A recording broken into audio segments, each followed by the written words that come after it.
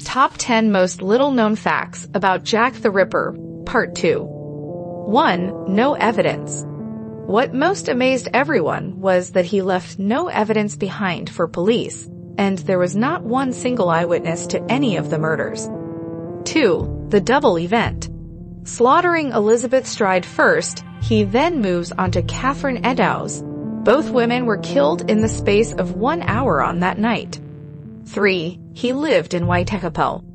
This had led many to believe he lived and worked in Waitekapel, enabling him to know the area like the back of his hand.